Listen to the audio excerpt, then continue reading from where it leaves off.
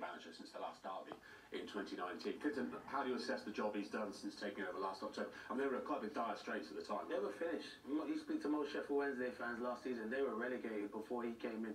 He's done a brilliant job. He was at Southampton before as an assistant, and I heard he's done a lot of the coaching on the grass. I think he's brilliant. Tactically, he can change it just like that. That's a hard thing as a manager when the game's going on. All of his players know what they've got to do on the pitch. I think tactically he gets it spot on, but you can see there the job he's done at Sheffield Wednesday has been fantastic. And you're right, if he gets a result today, he will go down as a bit of a legend at that football club for the job that he done there last season. So for me, I think he can go on to the next level as well, and hopefully that's with Sheffield Wednesday. He's had an up and down week